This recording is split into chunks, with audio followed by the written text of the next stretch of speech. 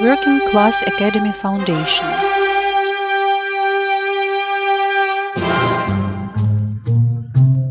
Lecture in the University of Workers' Correspondence. Mikhail Vasilyevich Popov, Professor of Saint-Petersburg State University. Fascism in Scientific Understanding and Fascism in Layman Interpretation. Виктор Иванович Галко. Good evening, dear comrades. The Workers' Correspondence University is glad to see you all back from recess. Let me remind you, study sessions in current semester are led at 19 p.m. each Thursday in these premises. The plan of studies has been published in the newspaper Народная Правда. You may as well find it on the web-site of Working Class Academy Foundation and on the website of Russian Communist Labor Party.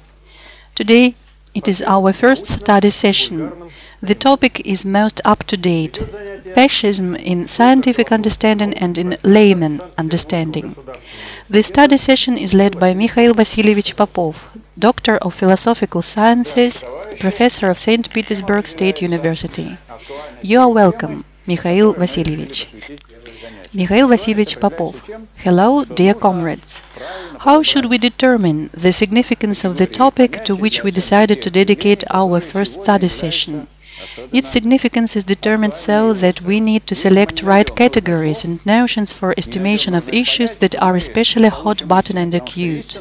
If we do not find necessary words, if we fail to choose needful notions, we will not get to the verity, because the definition of truth is namely the agreement of the concept with its subject matter.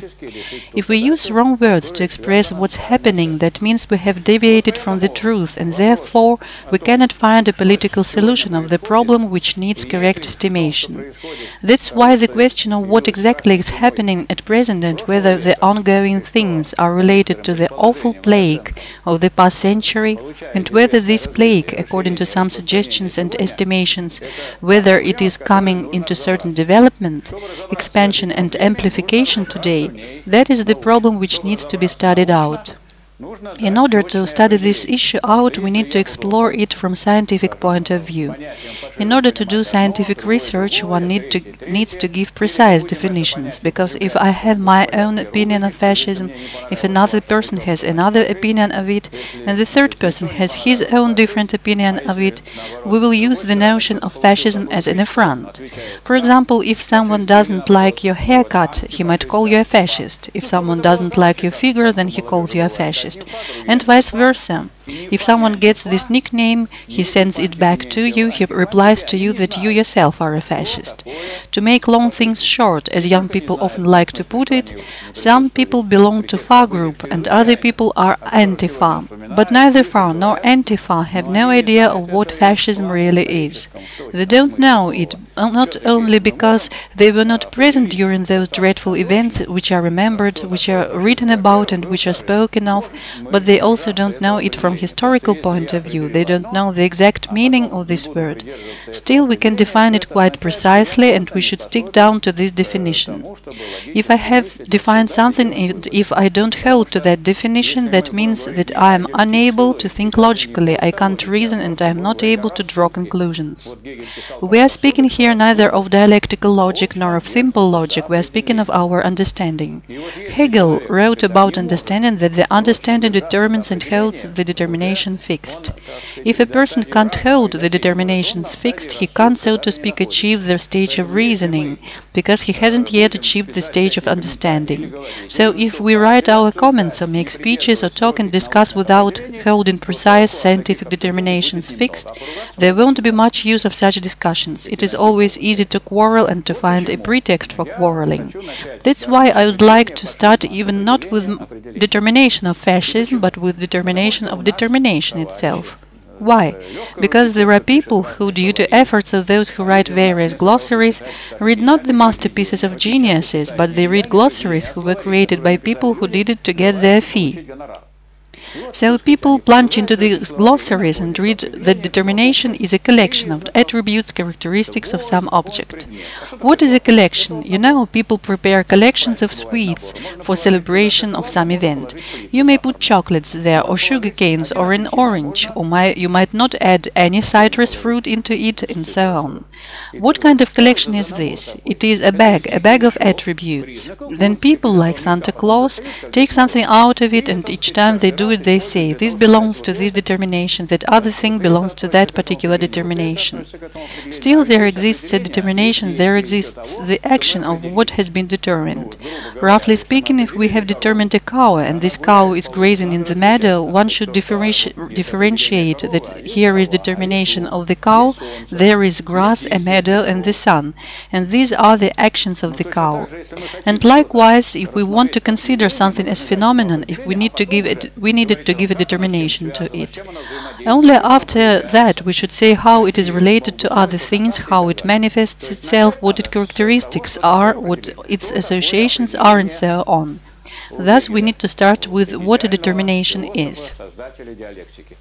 How is determination determined in works by Hegel, a genius of philosophy, the creator of dialectical logic? Let's open the first volume of the Science of Logic. When the question of a something is considered in this text, then we find the determination of determination. It is when we have reached the place where a something is considered, starting from pure being, then we get to the determination in this book.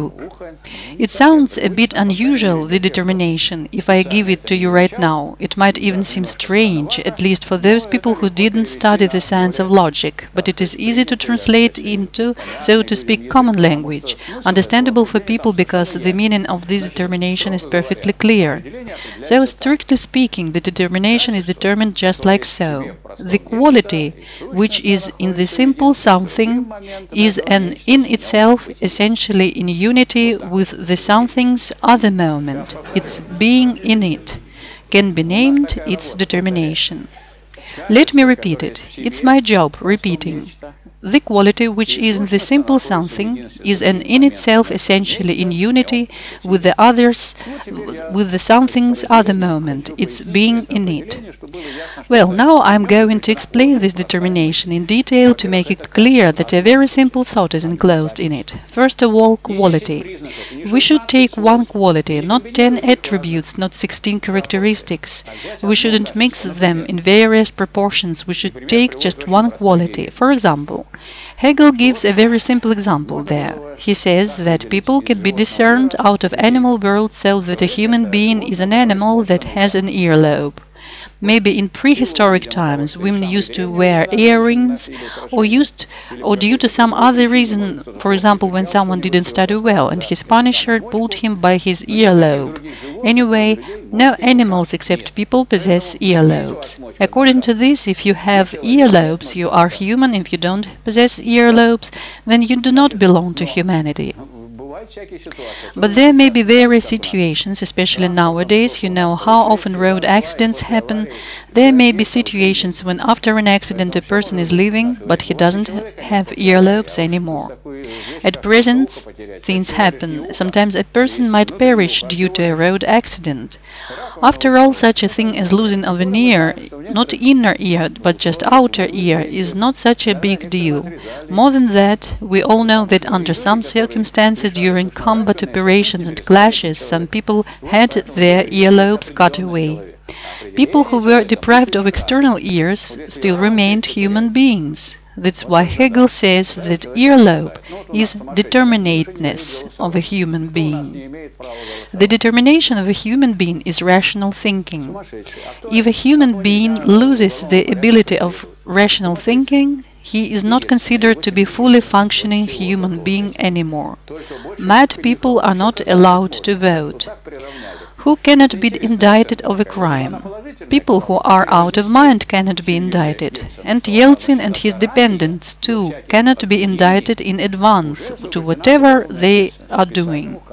Only these two categories of people can't be charged with a crime, no others. All other people can be prosecuted. So Yeltsin's group and mad people, they were made equal in this sense. This is an interesting estimation. People who tried to sanctify Yeltsin supposed it should be positive.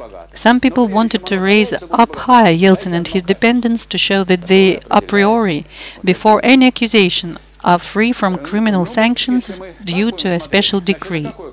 So rational thinking is determination of human being.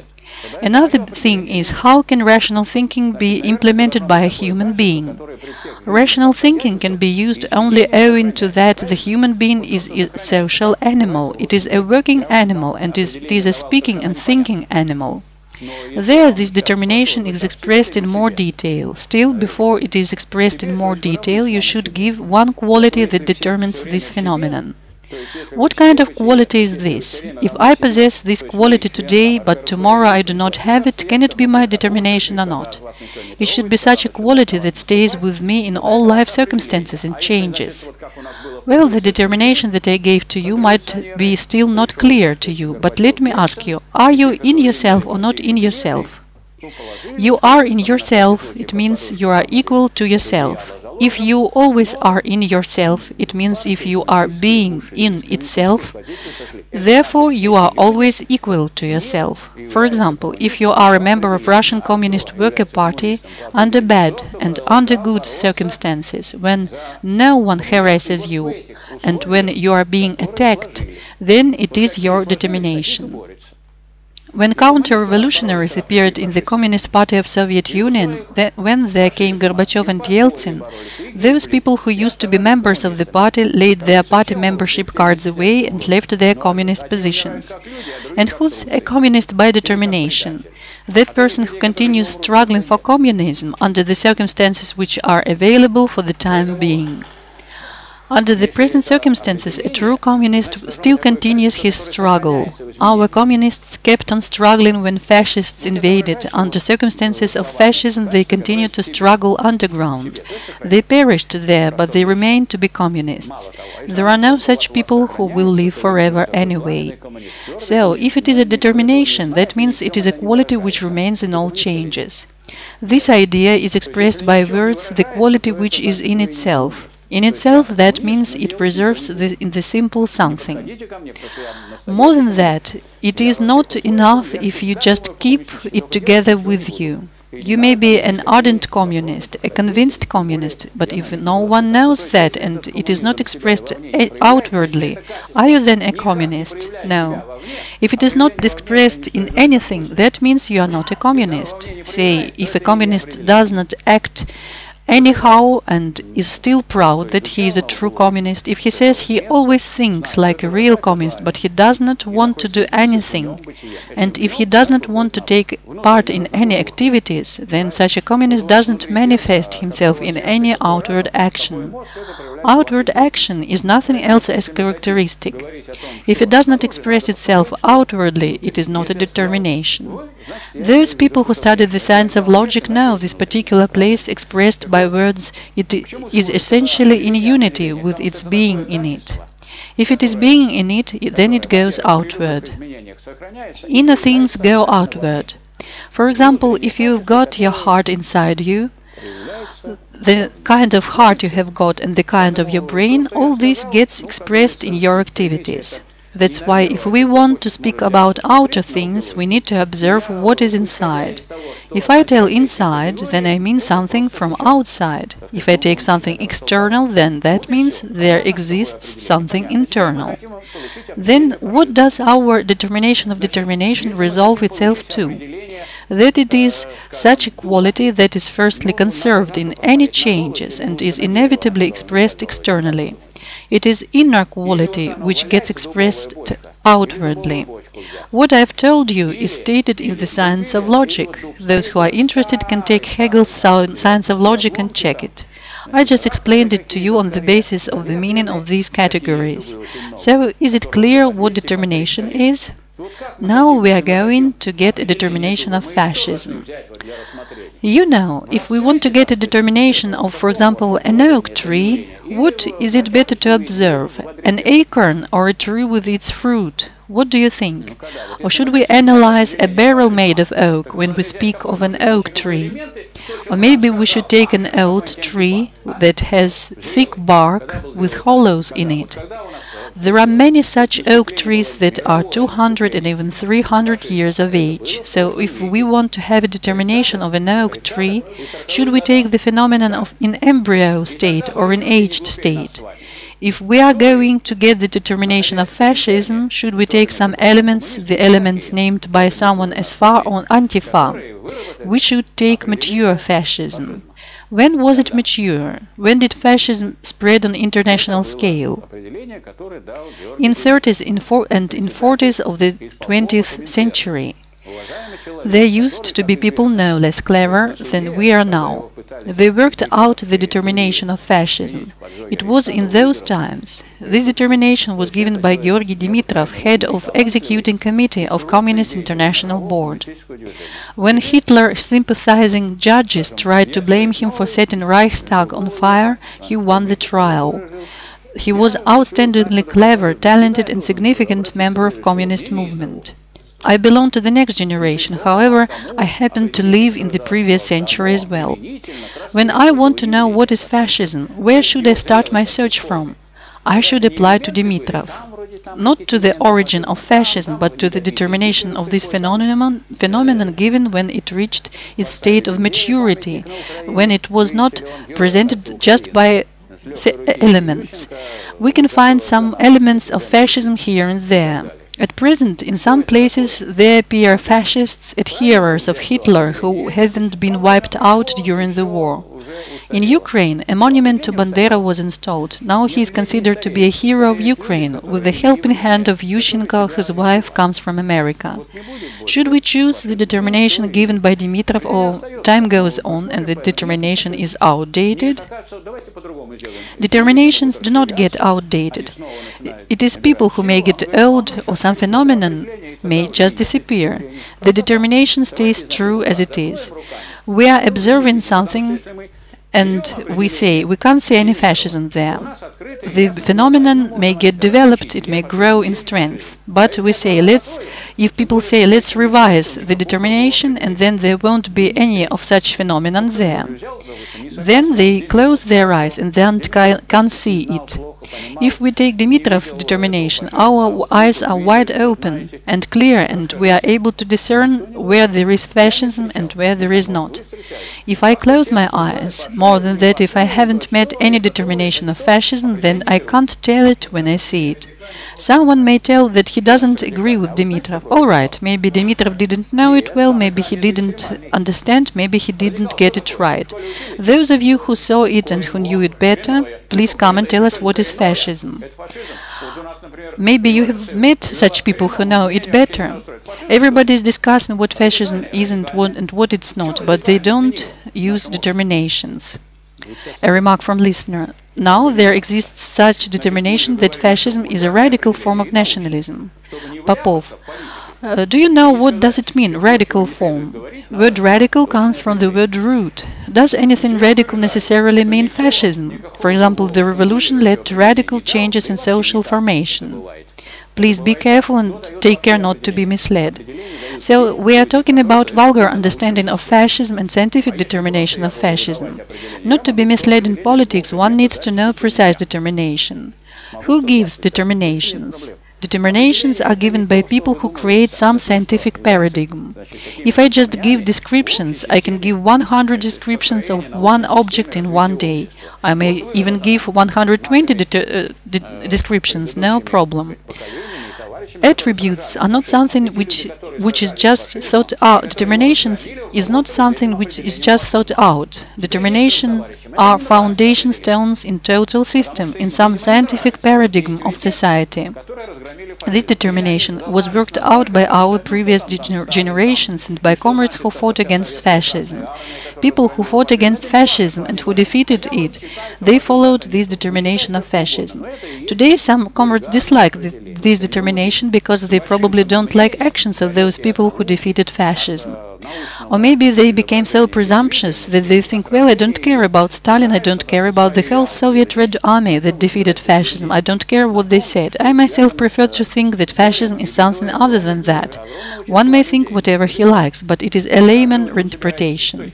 These people are quite conceited, they are far away from scientific approach, from scientific layout of reality. They just try to pamper their own self-esteem. What do they try to pump up their self-esteem at? They want to bolster their self-esteem with things that were the greatest scourge for huge numbers of people, millions of people. If you have revised something, you have crossed something in its meaning. You have deleted some bit of understanding of what it really used to be. That's why some people say today, let's talk about totalitarianism. Did anyone here give determination of totalitarianism? The word total means absolute, entire, overall. We used to have total education, total medicine care. Everything was free for everyone. Nowadays, they are not total. Have you got the money? If you have, then we say hello. If you haven't, we say off you go. Now we don't have any totalitarianism. Everything is okay now. A very good history textbook for school under editorship of Filipova and the accompanying teacher's book say that we should not use the category of totalitarianism. It is not scientific. It is a misused category.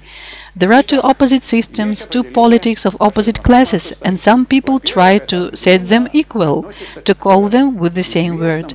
Such setups are made by political instigators who need to be exposed. So we've got determination of fascism. What is in it? First, this determination belongs to a certain stage of development of human society. What is this stage in particular? It's the capitalism. There was no fascism before capitalism. Were there atrocities in the past? Yes, there were. Did people gaunch their enemies? Was it comfortable to be seated on a gaunch? Was it a radical posture? Yes, it was radical.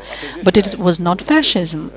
Were there tortures in the Middle Age? Yes, there were. Was there a torture of Strepado? Well, I will not run into further details on this topic.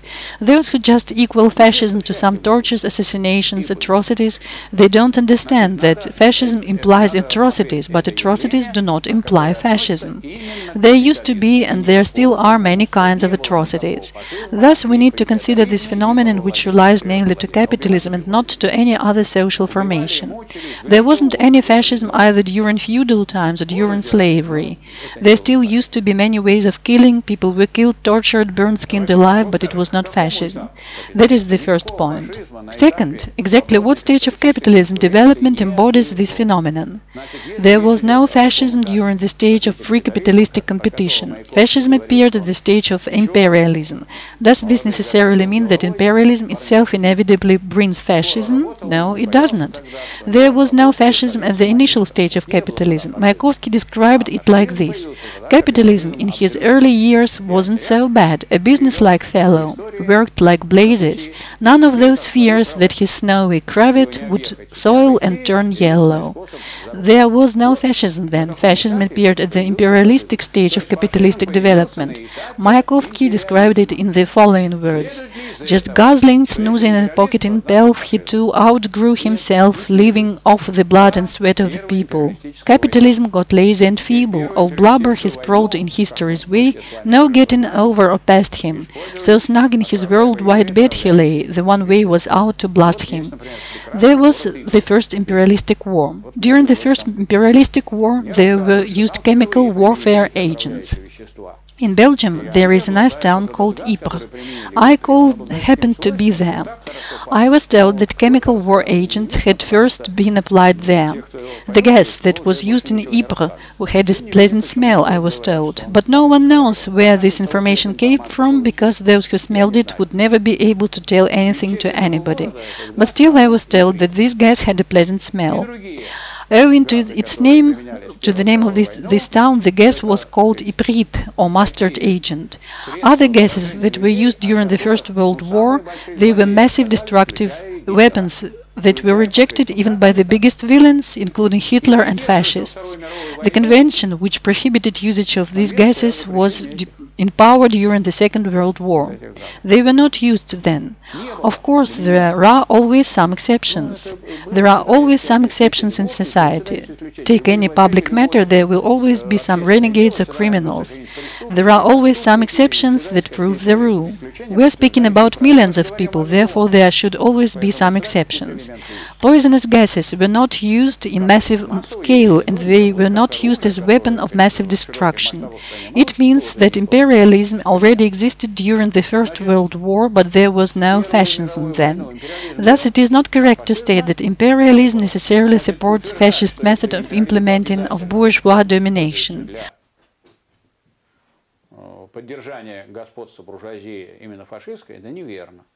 I would even say that history after the defeat of fascism proved the bourgeois democracy to be the most convenient way of implementing bourgeois dictatorship. It is very important for bourgeois democracy that everyone should vote. Those who are suppressing and oppressing you, they should be the ones whom you have voted for.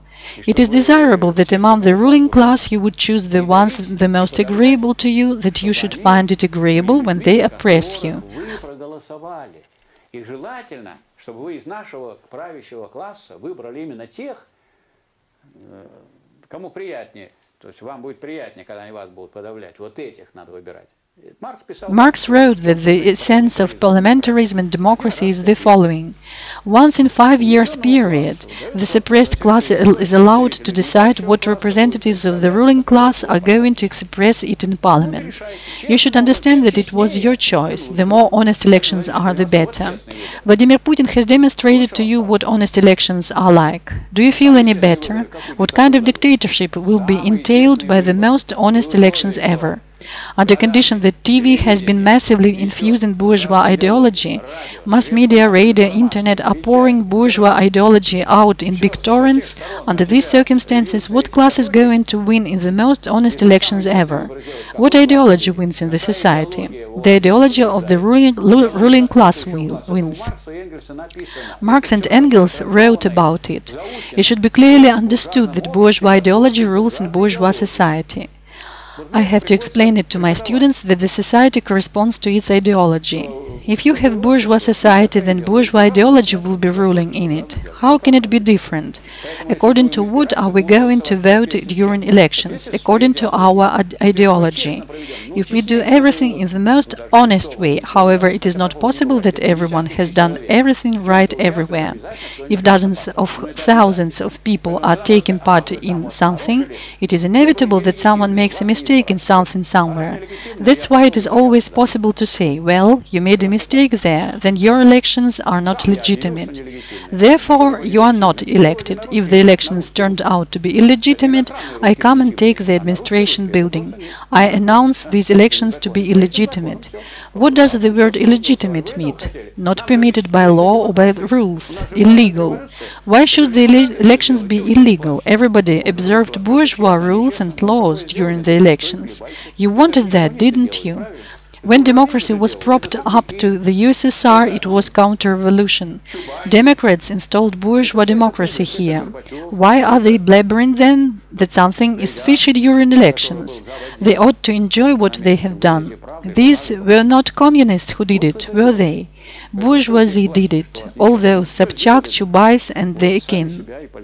It was Gorbachev who did it, and it was Gaidar who was manager of economical department of Pravda newspaper and of the Communist Journal. They did all this. Why are they then crying that something is dishonest? They wanted it, they get it, they should blame themselves for it. So if we consider the form of implementing of bourgeois dominance, then we should admit that there were two big imperialistic countries that participated in final rout of fascism. These were the USA and England. By the way, the USA made good money out of this war, contrary to all other countries that lost the war. And the USA helped us. We were allies within the well-known coalition. The USA pursued their own interests. We defended our own goals. They didn't stop to be anti-communists, and we didn't become friends of bourgeoisie for the period of Great Patriotic War and during the Second World War, when we and our allies ran coordinated missions and we received help from them. This help was not decisive, still it was substantial. I think that these events, especially when the worldwide socialist system appeared, these events showed to bourgeois democracy and to bourgeois countries that fascism is terrible for them. If it takes the worldwide scale, it will lead to collapse of the whole capitalistic system, because you can deceive people for quite a long time by playing the strings of democracy. Our comrades from KPRF, Communist Party of Russian Federation, still think that in future they are going to get elected. But is that possible? Has there been at least one case in the world history that the power of workers was installed via elections? This never happened. Comrade Solovyov presented a wonderful report, Elections for the Constituent Assembly and the Dictatorship of Proletariat. It was well explained there that such things never happen. You should create power of workers, then you need to draw more and more people using this power. If someone tells you, come and draw the majority of people to your side under the rule of existing power, it is just impossible. You will never have so much money and you will never collect the majority of people at your side. You need to participate in the elections, but don't share the illusion that we will acquire the majority of votes. It is just naive to think that you may receive the majority in bourgeois society. Did Bolsheviks understand that? Yes, they did. Did they participate in the elections to the Constituent Assembly? Yes, they did. What place did they get there? The third place. What place did the existing power receive? The first one. They decided to gather the Constituent Assembly. The provisional government failed to do it. Bolsheviks succeeded in gathering it. They were allowed to speak, to estimate what had been achieved since the Soviet power was established. Therefore, after the worldwide socialist system appeared, the countries that participated in anti-Hitler coalition, as well as bourgeoisie, they all understood that the fascist system of dictatorship is not the best one for them. Иностранная, она поняла, что для нее вообще фашистская система осуществления диктатуры не самая хорошая. Another crazy Führer may come, and this crazy Führer may kill capitalists themselves because there are no restraining factors. That's the first point. The second point is that after fascist dominance appears, it becomes evident that the system of capitalism is regressive. There are no more fig leaf covers of democracy. There are no votes, no elections, there is nothing of the kind. Everyone understands that the fascism should be destroyed. Bourgeoisie wouldn't like it. Therefore, it goes another way. It organizes fascism in some other countries. For example, in Chile, where they needed to effectuate their imperialistic intents. It wasn't without helping hand from the USA that Chile built up fascist dictatorship of Pinochet.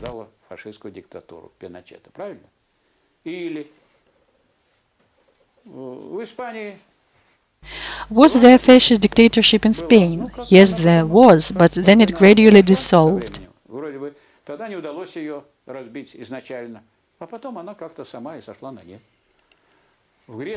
there black colonels in Greece? Yes, there were.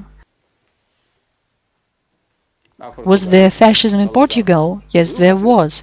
People tend to forget it. There was no particular nationalism, but there was fascism. А фашизм был. А какой там мог быть национализм там в Португалии-то? In Spain, too, there was fascism without any particular nationalism. There existed such evident and vivid elements that everybody understands that these were fascist regimes. What's the determination of fascism? Let's give it now. But we aren't going to think it out anew. There is determination of fascism given by Dimitrov, and with your permission I am going to quote it. Fascism is an open, terroristic dictatorship of the most reactionist elements of financial capital. Fascism is an open, terroristic dictatorship of the most reactionist elements of financial capital.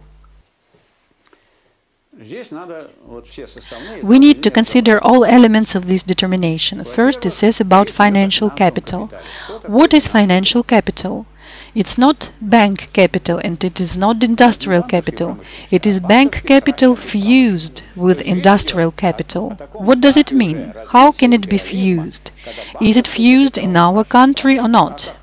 As a professor of economics and law, I have the honor to tell you that there are no banks in Russia at present. There are people who say that they are working for a bank. There are institutions that write the word bank on their signboard. But if we take the precise economical political definition of the bank, it goes like this. Bank is a financial institution of service activities for industry that accumulates financial means which are temporarily free in economic turnover and directs these financial means to areas of temporal shortage of financial means. They gather this temporarily excess money in financial means that are out of turnover and send them to areas of temporary shortage. All this is done, it should be done according to regular characteristic course of events, to regular capitalistic course of events for average rate of profit. What is the average rate of profit?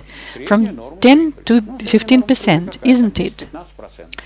Is such a bank a progressive or reactionist phenomenon? It is progressive phenomenon. Now the banks that are doing service activities for industry, these banks know everything this production and they get tempted to install total control over the whole economics. Economics is the decisive factor of everything. There comes a temptation to get rid of that old democracy. What for are all those congresses, dumas, committees, governments? All of them are not necessary because we know everything what should be done. We are controlling everything. We have got all the money. All industry is under our control. If there comes fusing of bank and industrial capital, there is temptation to cast away the additional ruling institutions. Under such conditions, there are two ways out. First way is to the total control and accounting that are viable for socialism. Banks are ideal accounting institutions of the new society, as Lenin has said. But ideal accounting can be considered by financial capital as tool of dominance and dictatorship.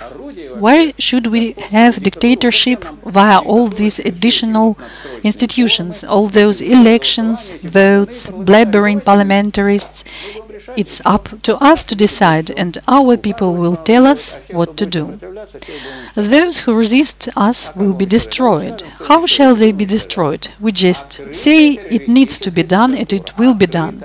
This is open terroristic dictatorship. What does the word open mean? It literally means open, sheer, not covered with anything, neither elections nor votes, no laws. Führer told us to do that, and that is enough for us. How much time is lost while law drafts are made? This is so annoying to the financial capital.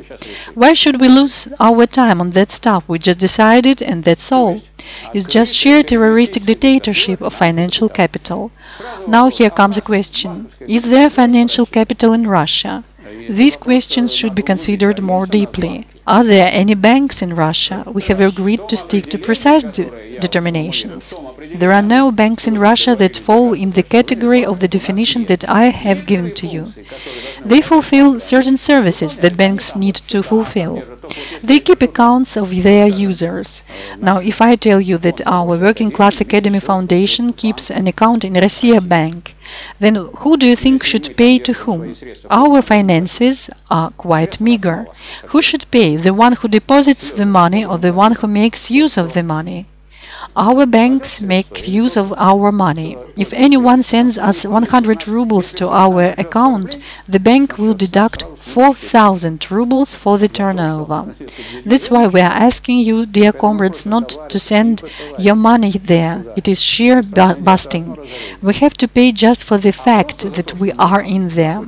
Some huge monopolies don't suffer from that, it's not substantial money for them. But that means ruin for such organizations as the Working Class Foundation. Next, our banks are said to do some good money operations of crediting of industry. What kind of crediting is that? What size a middle rate of profit should be? For example, if I am a big capitalist and I am going to build a plant, I've got capital. Please don't ask me now how I have acquired this capital. I just worked on strenuously. I've been carrying heavy weights at construction sites for my living, just like Abramovich, and I earned huge money. So I want to use this money and build a plant. I started counting. I need to buy materials, I need to hire builders, I need to pay for kickback schemes, and I'm going to have a middle rate of profit of 10 to 15%. I'm offered to take a credit in the bank. I go out and find out that the interest rate of credit is 23%, 20%, 17%. So I make a profit of 15% and I pay interest rates of 17%. After a thorough speculation, I decided that I'd better go and open a bank. I register my own bank. Then I go to the central bank and I get credit at 8.25% interest rate. Then I will give credits at 17, 18, 20%. If I engage in microfinancing, then it's even better. You know that the profit there goes up to 2,000% a year. That's where I need to go to. That's why if you take a walk along Liteyny Avenue to Vladimirskaya Square, you will find at least 7, 8, 9 banks on your way. They are in every other building. These are so-called banks, but in reality, these are organizations that take money, not their own money, but money from other subjects, money from the government, and they receive interest rates. These are money speculations, the money which belongs to other people. These organizations make their profit on it. Why then should I build a plant or a factory, or why should I arrange functioning of the factory if I just can take money and receive interest rates? Everyone says, come and take credits. What did we have in our defense industry? Matvienko, when she was a governor here, she informed that it was the 1st of July and not a kopeck of money was sent to accounts of defense factories. Why was this money absent? Because it came to banks which were to send the money to the defense factories. The directors of the factories were suggested to take credits and start work. The directors took credits. What was the interest rate? 19–20%. After a year they made profit of 15%, then they had debts, no development of industry, no growth of salaries. They couldn't even pay the salaries in a full scale. All production is suppressed, violated. By whom? By these money-lending offices that make themselves for banks. So when people discuss what basis do we have for fascism here, in Russia, it is obvious that the basis is quite poor. The existence of bank capital makes some progress. However, there is danger to start ruling without taking into account any forms of bourgeois democracy, to implement bourgeois dictatorship directly. What kind of dictatorship? Terroristic dictatorship, that means killing people, terrifying them. If you have presented a speech against me, then you should be killed. No discussions are needed then if it is fascism. If this is fascism, issues are settled like that. So if we look at it this way, then all speculations about Russian fascism drop away. What do some people want to thrust upon us? The country that vanquished fascism is pigeonholed by some individuals as Russian fascists. Shvydkoy made a speech saying there is nothing so bad as Russian fascism. Just look at how low some people may drop themselves. So fascism is open terroristic dictatorship of financial capital. Open. Now if we take a look at the modern world, is there a country that has fascist form of bourgeois dictatorship in its inner policy? Can anyone tell me? Voice from the audience. America as it is today. Popov. No, that is wrong. If people there find you need to be seated into electric chair, you will be taken to the court according to law. There will be people who will condemn you to death according to legislation. People haven't cancelled death penalty in America like we did. Our country prefers to keep its corrupt officials, bribe takers, serial killers, etc. alive. In America, they don't care to keep them alive. When everything is decided, the death penalty is implemented according to rules of particular state. Some state solves this task using electric chair, some state uses 3 injections. First injection is to calm you down, second one is to make you feel good, and the third one puts your life to an end. Everything goes according to legislation, no impromptus there. Any kind of force actions that are not required by law are reprobated there. All this is quite democratic. What is democracy? Democracy is a form of dictatorship, a form of dominance. What did you expect? Some people might ask, why? What democracy is in dictatorship? It is democracy as it is. When was the best democracy in the world? It was under slavery formation. When someone sees elements of slavery somewhere, he should not be surprised. Americans wanted to install the best democracy. What was necessary for that? They needed to bring slaves for that. First, they destroyed aboriginal population, almost all of them. They left only several individuals just to demonstrate that Indians used to live there. Then they brought slaves. 1.5 million slaves died during transportation. They suffocated in ship holds. Then there burst out the fight against slavery. One group of Democrats who had kept slaves, this group fought against other Democrats who didn't keep slaves. North Democrats, the Republican Party that due to unknown reason is nowadays considered to be worse than Democratic Party, Republican Party stood up against slavery. But true Democrats were for slavery. True Democrats lost the war. Republicans won it. Now Democrats have come to power again. They are not going to install slavery in their own country. They are watching other countries. Their country is large and great. They've got many aircraft carriers. They've got high labor efficiency. Some people say that they're just printing dollars. Well, come and make the same labor efficiency like in America, make up the same economical level, and then you may print out rubles as well. The essence is that they are large and industrially well-developed country. They need to suppress all other countries. That is what imperialism is about. It is constant fight for division and redivision of the world. The division has already been made, then there should be redivision. If we need to divide anything anew, and someone tries to demonstrate his independence, then we need to think about it properly. This independent person reminds us that he was elected according to rules of democracy. Well, America says, your democracy is not real. We are going to bring you real democracy on the wings of our warplanes. First, we are going to hang you. All your institutions of bourgeois democracy will be dismantled. We will elect a new administration for you. Did they elect a new administration in Iraq? Is everything going well there now? Did they hang Hussein? Hussein is neither a friend nor a brother to us. Hussein wasn't a communist. Hussein is a bourgeois politician. But Iraq is, by the way, a historically important place with culture of highest rank. Americans just came, bombed them, blew them up, hung their president. Why did they bomb them? Under the pretext of looking for weapons of mass destruction. They searched for such weapons, they hung the president, and then they said that weapons of mass destruction weren't there. Well, next time they are going to look for it in Syria. They need to find it there now. Yugoslavia used to be a big country with multinations living in it. This country fought against fascism on its own.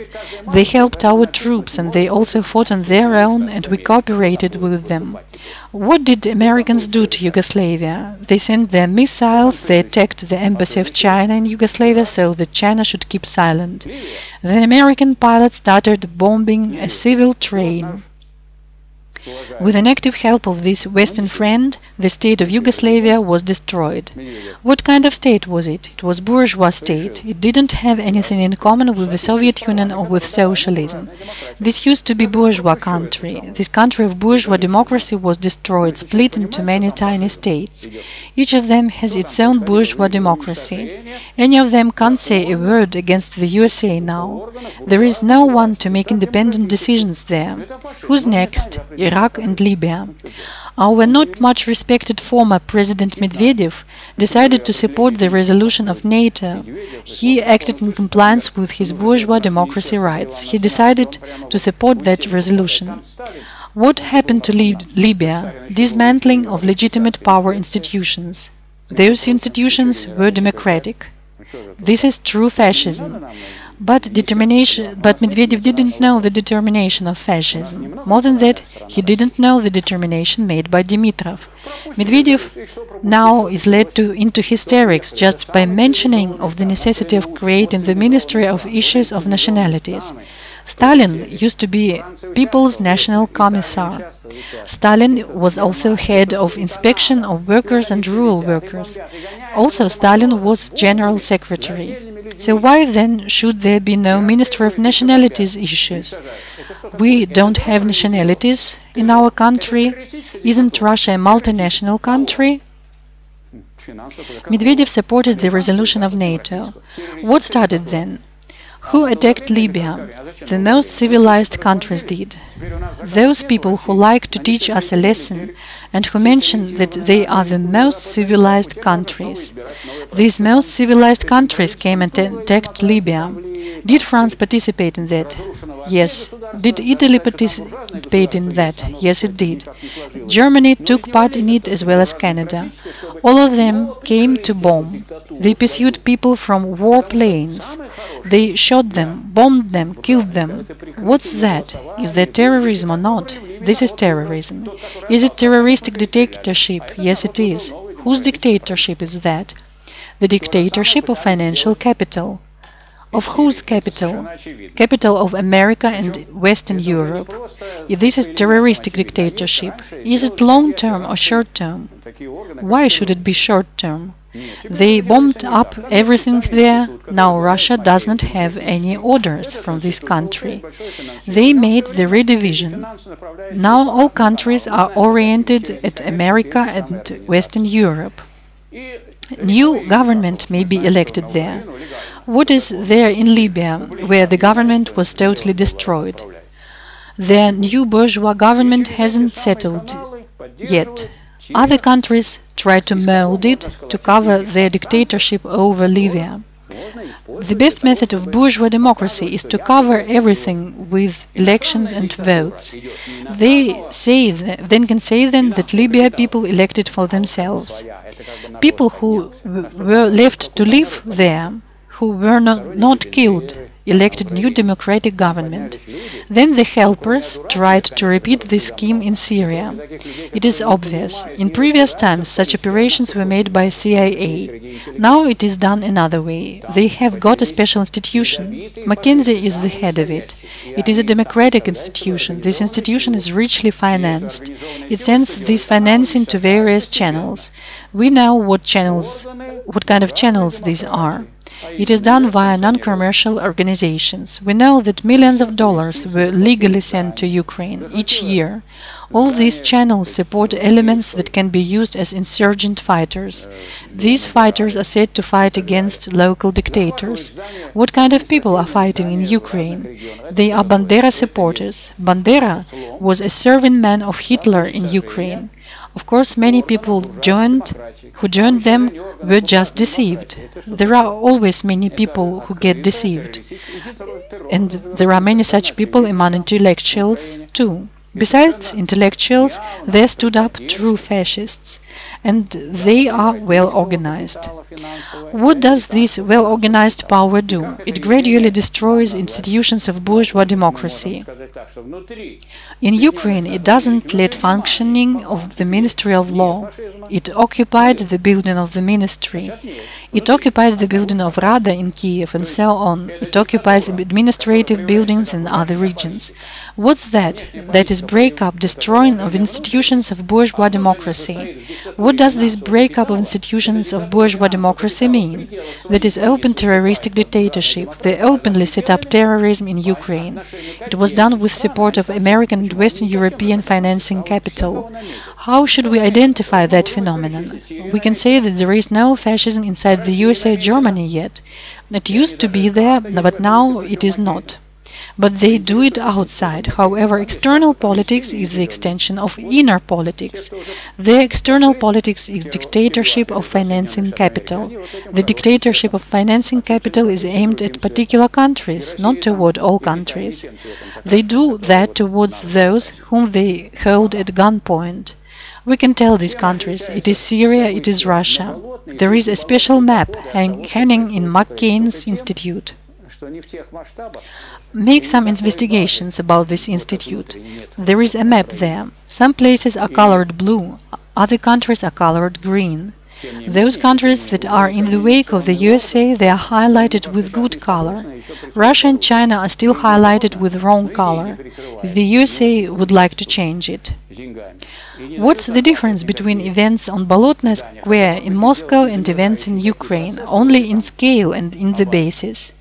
There was not such financial basis in Russia as it was in Ukraine. Still, there is a coordinative institution created in Russia. But it is not justified to send them arms yet. Money could be sent there, but now money channels are blocked. Money can't come freely. Also, buildings cannot be raided. However, attempts have already been made to organize smoldering points of neglected crisis. Some people tried to surround administrative buildings with white ribbons. Yes, it was quite similar. But here in Russia, the representatives of Russian capital faced the truth that the representatives of Russian government will be treated with the same as the president of Iraq was treated. I think they have got such understanding. After that, investments into war industry have increased. Some institutions were supported, they started fighting against the right adherers. If our bourgeoisie is fighting against fascism, then that goes together with our interests. We support the fight against fascism, but we do not support the bourgeoisie, because the interests of the working class are opposite to those of bourgeoisie. Our interests are contrary, but when a bourgeois representative says that 2 times 2 makes 4, then I shouldn't come up and say it makes 7. If a deed corresponds to the truth, and as in the present case it corresponds to the interests of the class which we are representing and defending, then we should support such deeds. Our comrades in Ukraine do not understand that. When we are reading their Ukrainian newspapers, out of those that are considered to be communist papers, we find that unfortunately they are writing about working class somewhere else, in Brazil, in Denmark, in Sweden, in Russia, anywhere except Ukraine. I mean, the newspaper, for example, called Working Class. It is issued by the Working Party of Ukraine. Not to cast any doubt, they put a note in brackets that it is Marxist and Leninist newspaper. You will read everything about the working class movement anywhere but for Ukraine. Also, they stay indifferent to what is going on. If fascism is approaching, should one stand up against it? Yes, of course he should. But one should understand that now new efforts are made to establish fascist dictatorship in the 21st century. But this dictatorship is going to be for countries that are considered to be outcasts. Is everything ready for Iran? Yes, everything is ready. Same for North Korea. But North Korea doesn't tolerate that. They say that they are going to use their atomic bombs and rockets. They are fighters. So, summing up, what should we say?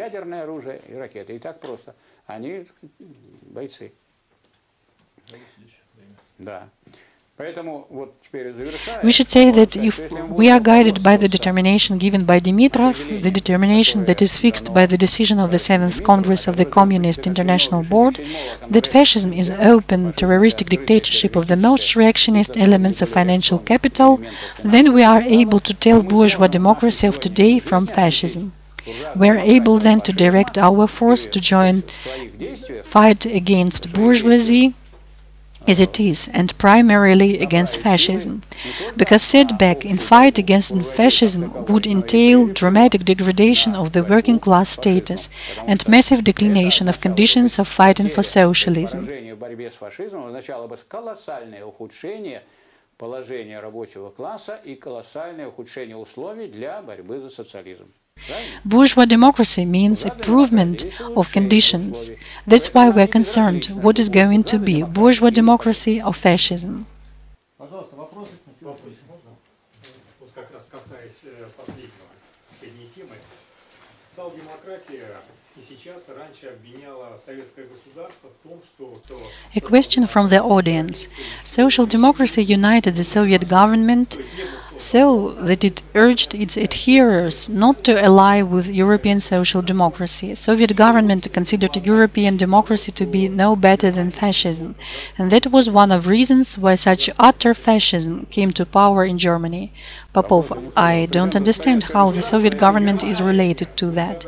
Question, you told that we need to fight against fascism. Popov, sure thing. Question, European social democracy proposed to communists to fight against fascism, but Soviet government was against this union.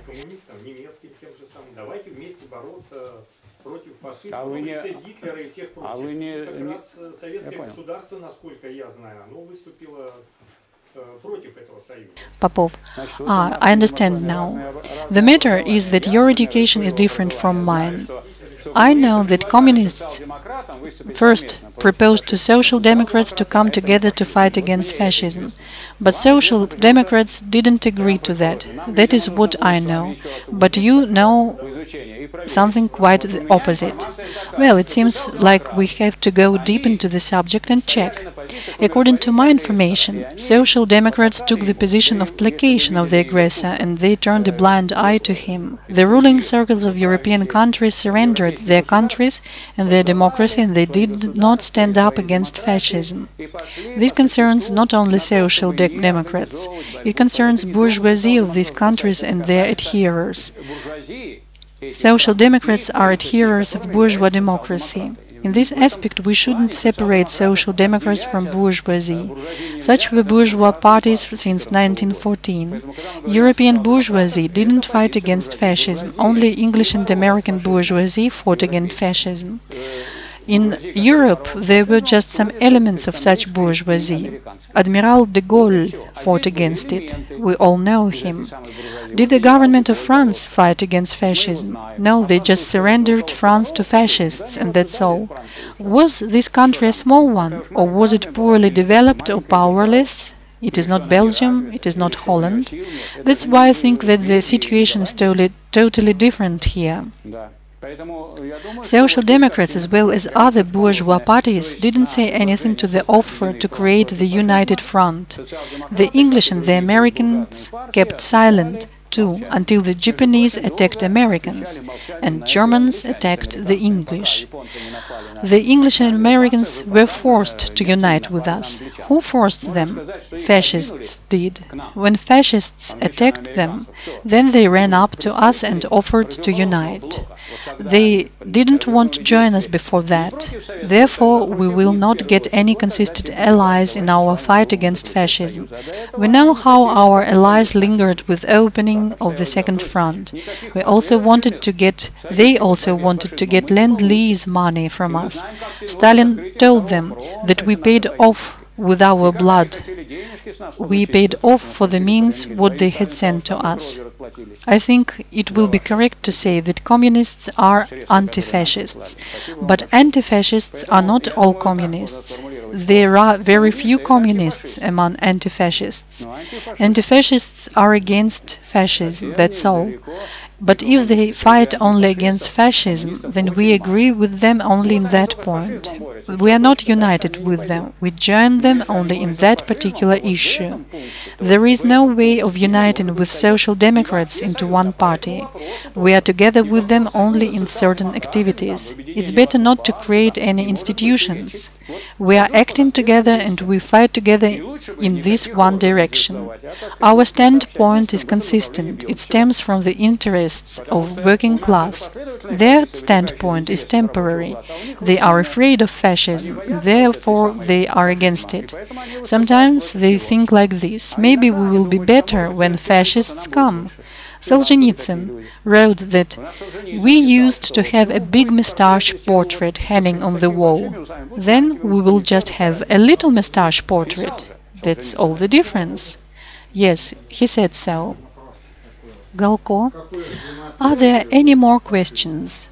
Question. How is fascism related to such ugly phenomenon as nationalism? Popov. We have already given the determination of fascism. The extensive determination by Dimitrov says of dictatorship of reactionist elements, the elements that are the most reactionist and chauvinistic. This determination encompasses the traits that can be developed. For example, if there is an issue of nationalism in some country, it can evolve into true racism. What is chauvinism? Chauvinism is the extreme form of nationalism. Dimitrov defined fascism as dictatorship of the most reactionist, the most chauvinistic elements. This is the extensive definition of fascism. But I didn't make a point of that due to one simple reason. If we take countries which had fascism, we will see that the most chauvinistic form of dictatorship was in Germany. If we take Italy, the Italian fascism, did they have nationalism? No. The issue of chauvinism can't be applied to Italy. Who did they direct their chauvinism upon? Germans or Russians? No, chauvinism didn't exist there. Let's take Spain, for instance. Was chauvinism applied there to anyone? No. What about Portugal? No, there wasn't any nationalism. Greece used to be under the regime of black colonels. The Greek Chryssi Avgi party has got some elements of nationalism, therefore some people say it is fascism. Yes, it belongs to constitution of fascism. It is not determination of fascism, it is its constitution. Hegel puts two categories together: category of determination and category of constitution. That means that the determination can evolve into constitution. If some country has got some national problems, they can evolve not only into nationalism, but into regular racism. Was there nationalism in Chile, for example? A voice from the audience. Racism can exist together with bourgeois democracy. Popov. Yes, it can exist together with bourgeois democracy. The most vivid example of it was in Germany. Therefore, we call German fascism as Nazism. Today, this word is reduced just to Nazi. Nazis are not nationalists. Being a nationalist doesn't necessarily mean being a fascist. If it is bourgeois democracy, there surely will be bourgeois nationalism, and there will inevitably be bourgeois internationalism. There also exists another kind of internationalism, proletarian internationalism.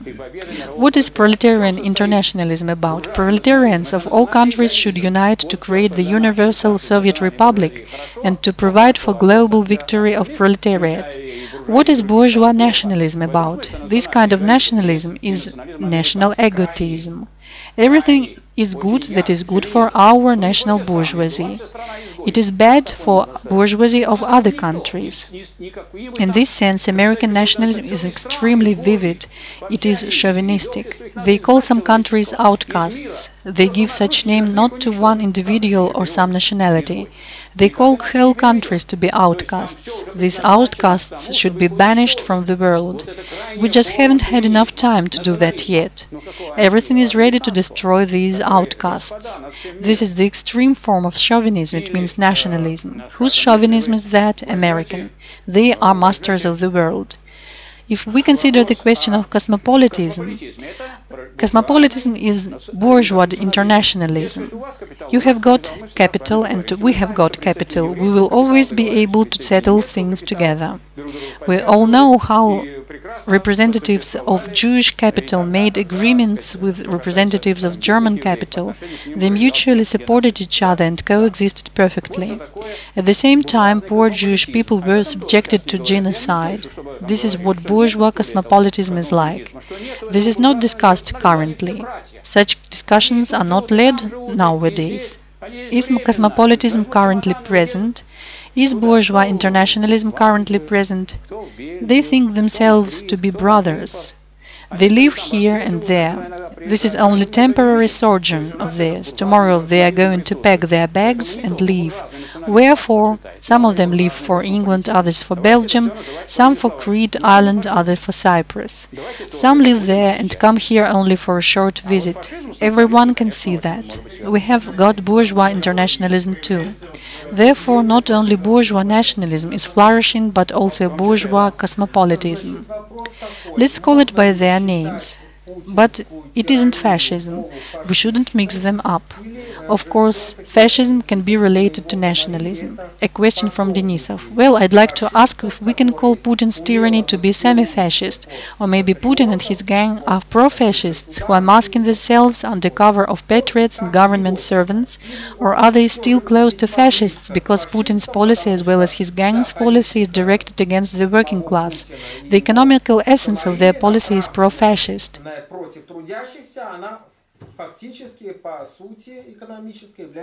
Popov. Dear Comrade Denisov, if we had Putin's tyranny here, you would have been taken out and shot right away. This is the first. Second, I'd like to note that you are not formulating exactly the actual state of matters. Putin's policy and bourgeois policy on the whole is aimed at realizing the interests of bourgeoisie. Moreover, I would have been happy to state that they fulfill the interests of Russian bourgeoisie, but unfortunately I can't say that, because I observe great care of foreign bourgeoisie and much less care of the national bourgeoisie in Putin's and governmental deeds. To take such care, money of the government, which comes from our pockets as well, this money is used to pay for foreign products, so that you would not get working places and that you would not achieve well-being. We can observe that Putin's position is that of a person who tries to keep balance between the national bourgeoisie that tries to create something here and comprador bourgeoisie that is said to be disapproved but still enjoys vast possibilities to implement its interests. Therefore, one can find there such persons who may support some positive action and disapprove another one. All this is done according to law. Laws are created and remade. In order to remake laws, wages of men of law have been increased from 150,000 to 250,000 rubles. Answers to a comment from the audience. Those are additional bonuses. I'm just quoting the data given in Российская газета journal. Our government seems to have been tired due to inundations in Khabarov region, so their wages have been increased up to 580,000 rubles to each one per month. If you were paid such wages, what would you do with such amount of money? Ultimately, when I hear such questions as this one, it seems to me that some people think that fascism is bad and bourgeois democracy is good. Denisov, this is all the same thing. Popov, no, it's not the same thing. There is big difference. First, the capital punishment doesn't exist any longer in our country. You will not be shot. A criminal can only be shot during his detention. I want to underline, don't show bourgeois democracy as sweet existence. Bourgeois democracy is a form of bourgeois dominance. What you said here is right. Bourgeois democracy means tyranny for the working class. What else did you expect? Did you expect that bourgeois democracy will come and give you presents? No, it won't. It will just hit you. That is what it does. So that you could study what bourgeois dictatorship means. Galko. Last question, please, and we pass on to speeches. Question. Please, would you explain the following? We have come to the conclusion that at present there is no fascism in our country. We just have separate manifestations of downright fascism. My question is if dialectical term of becoming can be applied to this phenomenon. Popov. Yes, I want to say that all these marches of millions that have standard name, they are used the same way for all countries. In Ukraine too.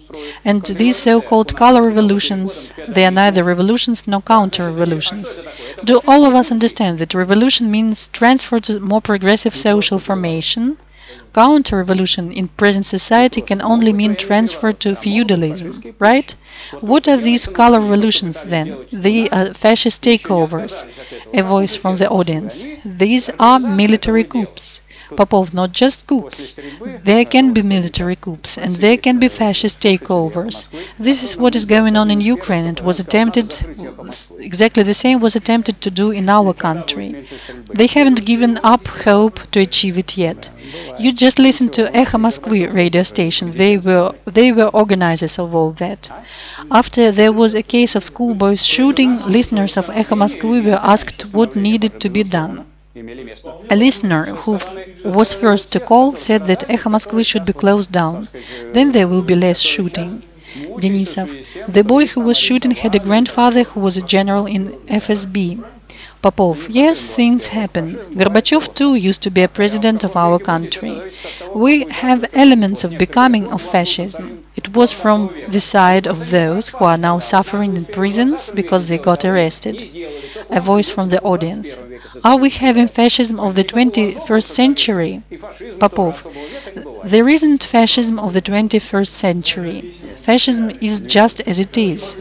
The century in which it occurs depends just on the date. Some people say, you used to have socialism of the 20th century. They just overslept it then. Our people managed to do it in the 20th century. Other people didn't. That's why there doesn't exist any particular socialism or fascism that belong to a particular century. Question. When dealing with topic of fascism, you gave us examples, modern ones, those that concern our country as well as Popov. Yes, I did. Question. Monopolies pursue the policy of fascism for export. They export fascism to other countries, for example, to Libya, to Syria. Russia, being a capitalist country, can also pursue such policy as the USA does. Can you give examples of such policy? Popov. Imperialistic policy. Question. Yes, examples of fascist policy of Russia on the external level. If other countries do it, then Russia can also do it. It can defend the interests of monopolies. By doing it, Russia can also effectively solve its problems. Popov. Yes, it can, but as soon as we observe it, we have to admit that it is an element of fascism.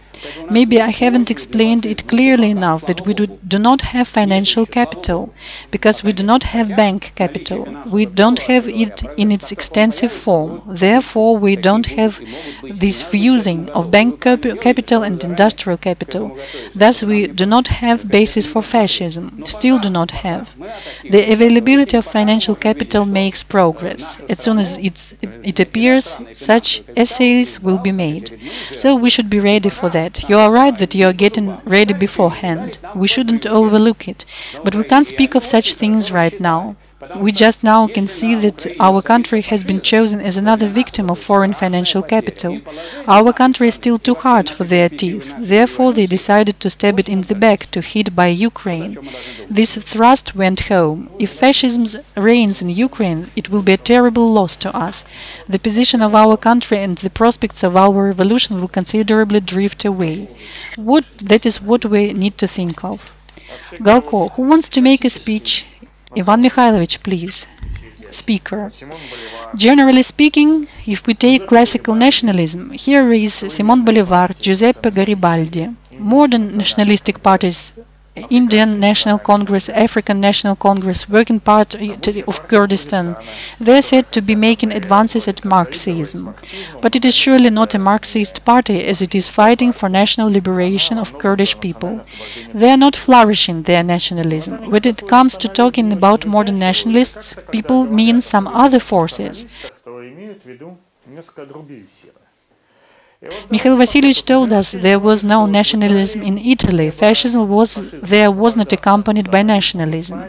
Was there fascism in Spain? If fascism is the creation of financial capital, then was there financial capital in Spain?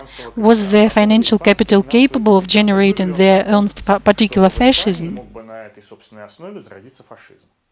In Chile, then, it was no way for emanation of financial capital, because it was practically absent there. The same is true for Portugal and for Italy too. In Germany, fascism was accompanied by nationalism. Nationalism implies that a person makes a big point of his nationality. German fascism was defeated.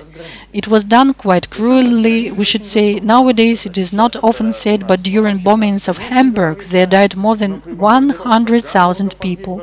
According to different estimations, during bombings of Dresden there died from 40,000 to 250,000 people. Then Americans came to Germany. German Nazis who should have been burning with hatred and vengeance.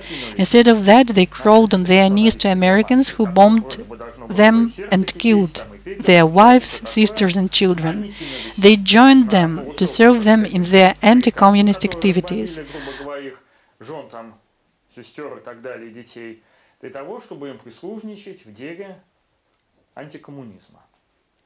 Bandera followers in Ukraine. Hitler invaded Ukraine having a specific goal. There was a plan named Ost. We will not run into details now. Future of Ukrainian people was quite gloomy according to that plan. What are these Ukrainian nationalists saying now? They are saying that they fought against Germans too. There was an excellent film named Orange Kids of the Third Reich. This film was shot in 2010. It was directly told in it that queries had been made to German archives as to the losses of Wehrmacht and SS troops made by Ukrainian nationalists. The response sent by German archives said that such data could not be found.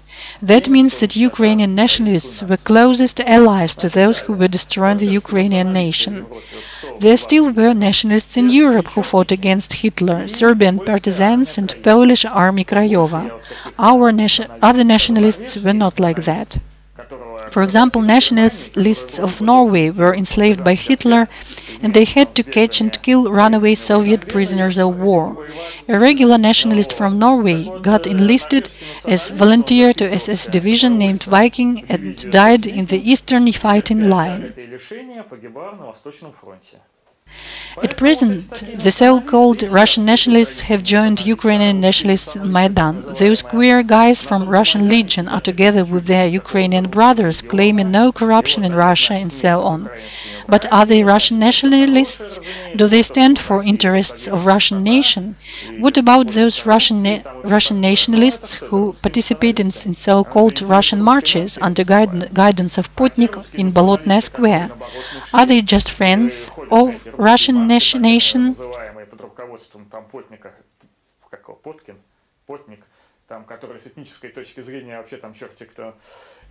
Nowadays, there exists a kind of movement in Siberia for separation of Siberia from Russia. Sure thing, money from certain circles go in there.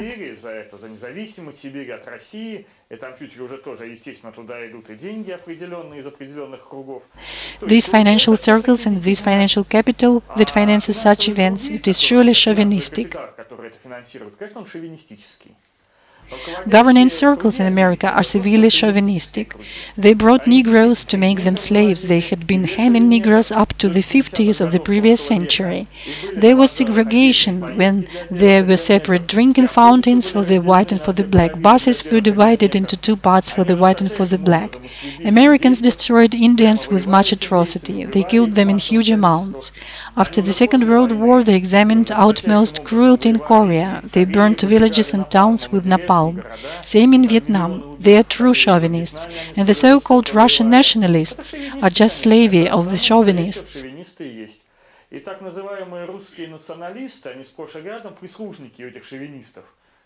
General Vlasov was an ally of Nazis. His followers are singing "Glory to heroes of Vlasov army."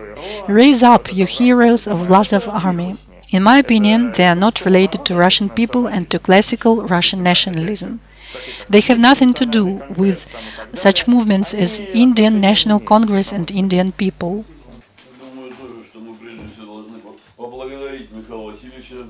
The next speaker. I as well would like to express my gratitude to Mikhail Vasilyevich for the excellent lecture. We asked the foundation of Working Class Academy, and namely Mikhail Vasilyevich, to lead this discussion because our initiatives to make such talks on international level have found support, but from the other hand, we encountered certain resistance. This resistance came from the side of parties that take opportunistic position, often of Euro-left parties.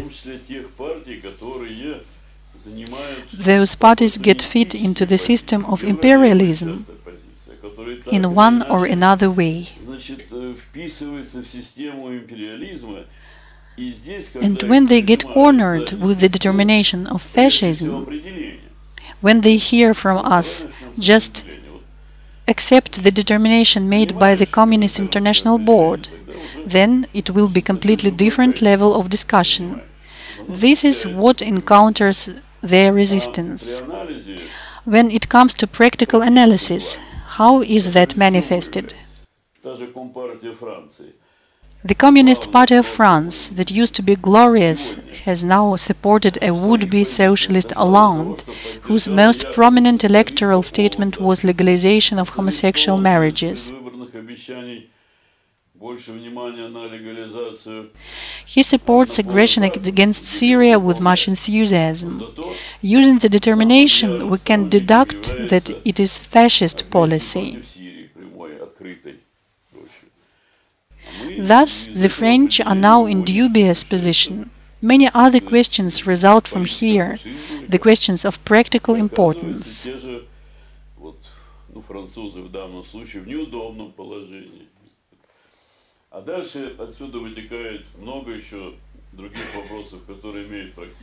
The alliances with petty bourgeois parties and layers and so on. Therefore, I would like to express my gratitude to the foundation of Working Class Academy and to Mikhail Vasilyevich for this lecture. I invite all that are present to follow the further discussion of this topic. Приглашаю или призываю внимательно смотреть за обсуждением этой темы, потому что оно следует. It is sure to be continued. An article is being prepared for the International Communist Review Journal, and it is not an easy situation inside the editing committee. There is serious contention of arguments and tendencies there, so further discussion will surely follow up. We should observe it from the scientific point of view, and we need to organize the struggle. I think we are going to ask the foundation of Working Class Academy to plan another lecture on this theme after some time in the future. Thank you. Galko, the closing speech, please. Popov. My closing speech will be a short one. I'd like to thank all of you who came and participated in the discussion, who posed questions. I'd like to recapitulate. All the present participants have quite understood the determination of fascism, and they will use it in their practice, in their propagandist and ideological work. Практической политической, пропагандистской, идеологической работе. Я думаю, что многие из тех, кто посмотрит, I think that many of those people who are going to watch this video will do the same, because the foundation of Working Class Academy should give knowledge that can be used in practical political work.